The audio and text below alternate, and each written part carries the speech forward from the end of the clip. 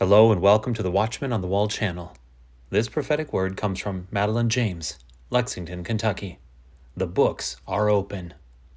As I fell asleep a couple nights ago, on April 1st, 2023, I heard, "The books are open." I then saw a book open and I saw a person running through the pages of this book. I asked the Lord, "What book is this?" He said it's the book of life and destiny from Psalm 139. Where many have felt like the plans of God have been hidden or yet to come to pass, be encouraged. The books are opening up for you. What has been closed is being revealed.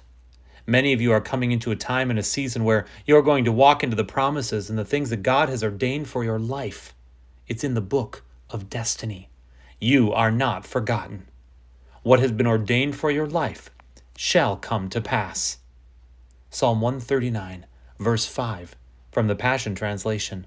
You've gone into my future to prepare the way, and in kindness you follow behind me, to spare me from my harm of my past. You have laid your hand upon me. And Psalm 139:16, from the Passion Translation. You saw who you created me to be before I became me, before I'd ever seen the light of day. The number of days you planned for me were already recorded in your book. Let's pray into this word together.